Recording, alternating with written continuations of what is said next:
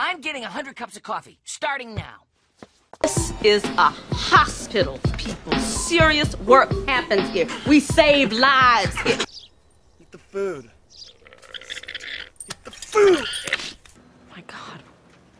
What is that smell? Oh, screw beautiful. I'm brilliant. If you want to appease me, compliment my brain. Yeah, I have a lot of questions. Number one, how dare you? I'm horrified, but let's do it. It smells like a used diaper filled with Indian food. Oh. No. I want to go home. What she's trying to do. She's trying to get me to break. And you know what? I'm not going to do it. I'm going to be professional, and I'm going to put on a happy face, and then I'm going to go into a supply closet and snap a bunch of tongue depressors.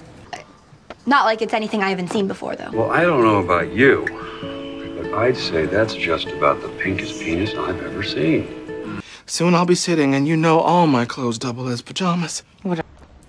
Lots of poop. Like almost 4 years worth of poop. Are you kidding me? What is happening? Being good at school means nothing. You can't say that. What's wrong with you? Foot and poop-related septicemia. And Gross, tell me more. I immediately regret this decision.